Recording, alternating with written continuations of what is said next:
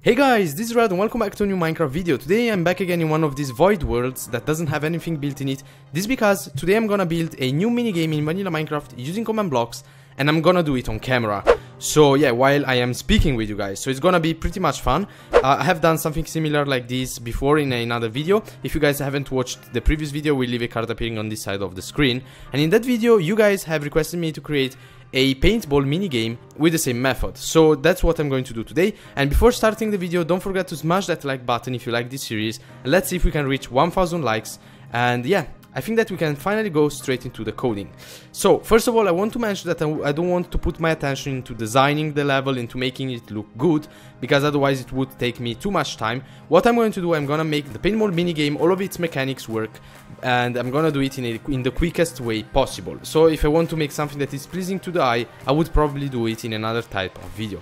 Alright, so let's get started. First of all, I need to give myself a command block, so let's use the slash give command. Alright, because this is what makes everything work. Since paintball is a game played between two teams, I need to create two different teams, and I need to do it by using the slash scoreboard command and teams, and then add, if I'm not wrong, yes, and then red, and then I'm gonna add team blue, because this is what most of the games have, a red and a blue team.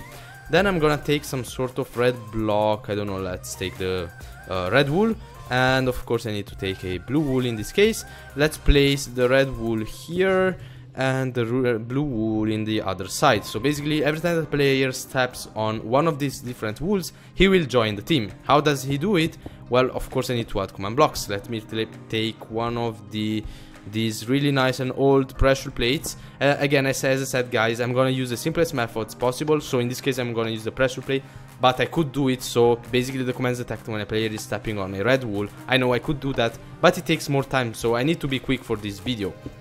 Alright, so let's place a command block down here, and what I want to do, I want first the player to be removed from any teams that he is currently in. So I'm gonna do slash scoreboard teams, maybe is it remove or leave? It is leave, and then at P, so to the closest player that is in a radius of 5 blocks from here. Alright, now I need to add another command block here. Let's set it on chain and always active, and then let's do scoreboard teams join red, because in this case we are in the red side of the map, and then closest player that is in a radius of 5 blocks from this command block here.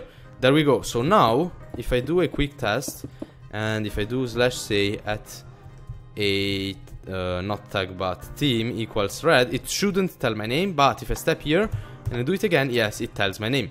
What I have to do now, I need to copy these command blocks here and do the same exact thing in the other side, but instead change red with blue. Where is the pressure plate? Let's place it here. Let's place a really nice command block here. This one stays the same, and the second one changes, so I need to change red with blue. There we go. Let's cover everything up with this block here, and we are pretty much set up with the team. So now it doesn't say red, but it says if I'm in the blue team. Yeah. Alright, so now I need to create a line of command blocks that makes the mechanics work. So the way I want this paintball minigame to work is pretty simple. So I will give to all the players in the corresponding teams some snowballs. There we go, and snowballs will basically be the projectiles, and these snowballs here will get a custom tag depending on which of the players shoots them. Alright, so how am I going to do it? Well, first of all, let's place another command block. This one is set on chain, unconditional, and always active. Here I need to do, I need to use the slash replace item. Where is it? Replace item, and then entity, and then at a team equals red, and then I'm gonna do slot slash hotbar, not slash dot hotbar dot 0. So basically the first slot on the hotbar will be replaced with Minecraft colon snowball, one snowball with the damage value of 0, and then display colon, and then name colon, and then let's call it red team, so you know that you are in the red team. Why is not doing it? Oh yeah, because I'm not in the red team. So if I do it, yes, as you can see guys, it gave me this one. So what I could do, same using the slash replace item, I could replace the armor of the player with a red dyed leather armor, but I'm not gonna do it because it's not relevant to what I need to do here. I need to just recreate the mechanics in this video. So I need to copy this command block here, command here, and in this case paste it here, but change red with blue. And then I need to go at the end of the command and change the name of the snowball again. So this snowball here will be called blue. So now, as you can see, I'm holding a red team snowball, but if I go here, I have a blue team snowball. Alright, and these snowballs here will be infinite. Yeah, I could do something that maybe gives them every, I don't know, 15 seconds, every 10 seconds. But again, it would complicate it too much. And in today's video, I just want to recreate the mechanics of paintball.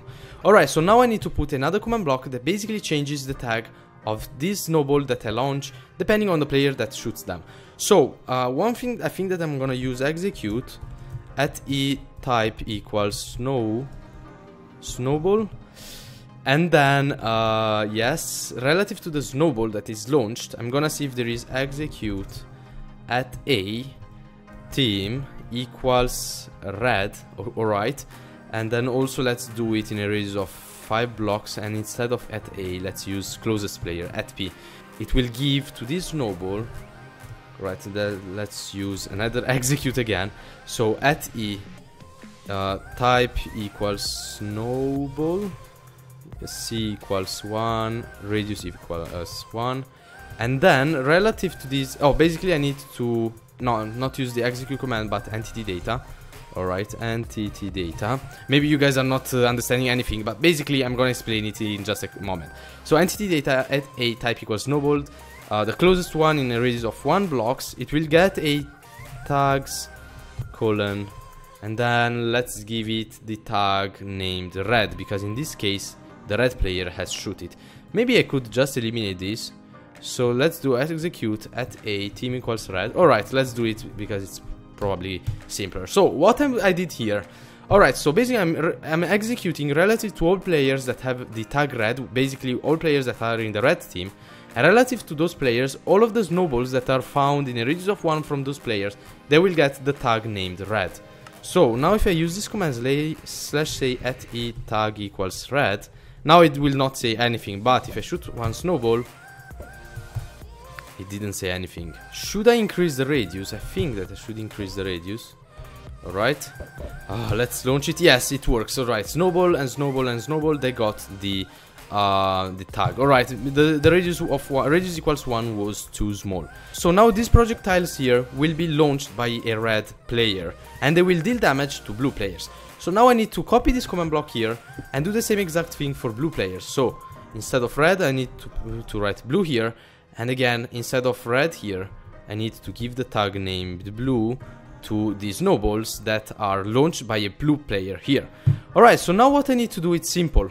Relative to, look at how simple it is. So I need to do relative to the snowballs named with the tag red, I need to damage players that have that are in the blue team. So this is really simple, so execute.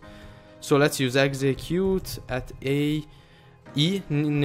type equals tag equals red. In this case it will trigger the snowballs that were launched by a red player, and then I'm gonna do, yes, I need to use the tiles, so I'm gonna do effect at a team equals blue, radius equals 1, and then I'm gonna use at p, so it takes only the closest player in a radius of 1. It will probably, I need to do radius equals 2 because you saw the radiuses didn't really work.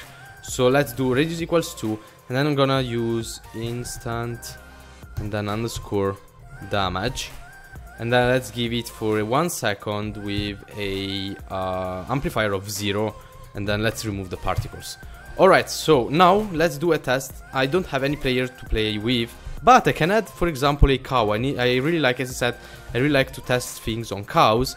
So let's do /scoreboard teams join blue at a type equals cow. In this case, this cow here joined the blue team, and if I launch a snowball at it, it should kill it. Come on, why is it not working? Oh yeah, because in this case it's triggering only players. Yes, at P. So let's do at E just for a moment, and then I'm gonna change it back. So in this case, come on cow, it should kill the cow after 2 times. Yes, it works. Alright, so it deals damage. So yeah, we tested it. We know that it will damage players. And let's change at E with at P. So it takes only players. And then what I need to do, again, I need to copy this command block here and change everything for blue. So tags equals blue. In this case, when a blue snowball is launched, it will damage players that are in the red team, in this case, in a radius of 2 blocks. And that's it. Now what I need to do, I just need to probably kill all of the snowballs. Nope. Yeah, kill all of the snowballs that are in a radius of 2 blocks, so it doesn't deal you damage too many times. So basically, when a snowball reaches a player, it will give damage and then it will be killed. So execute at A, so to all players that are in team equals red, and then I'm gonna just kill all of the snowballs. Type equals snowball, tag equals blue, all of the blue snowballs that are in a radius of 2 blocks. Alright, and then let's do the same thing in this case for the blue team. So every time that a red snowball is found close to a blue team, a blue player, it will be killed. Alright, so that's pretty much it. Now, yeah, I should change everything if I want to test it on cows, but I know that it works on players. And that should be pretty much it, guys. How many command blocks did we use to create a paintball minigame? 3, 4, 5, 6, 7, 8 command blocks, guys. And I think that I did it like in about 10 minutes. Yes, I did it in about 10 minutes. This thing works. If you guys want to take a look at the commands, if you want to download this word here, I will leave a download link on my webpage, which is linked in the description of this video. One thing that I could have done, for example, to determine which of the teams won the game, I could see how many kills each of the team has done, and then if one of the teams reaches, for example, 50 kills, I would let them win. But again, this is not part of the mechanics. What I wanted to create today is just the mechanics of paintball, and I have done it with 8 command blocks, let's say 12 if we add the other 2 that are used to join the teams. But anyways, guys, look at how simple it is. I mean, of course it's simple if you know the command blocks, but look at how quickly I have done it. I really hope that you guys enjoyed this video. If you did so, don't forget to drop a like under it and subscribe to the channel if you haven't already. I have a new one comment creation finally coming out. I know I didn't publish a one comment creation for a really long time, but I'm like 40 or 50% done, and it is a dungeon generator, so you guys would probably like it a lot. So stay tuned, I will publish it probably tomorrow or in about 2 days. And as always, guys, thank you all for watching this video until the end, and I'll see you all in the next one. See you, bye.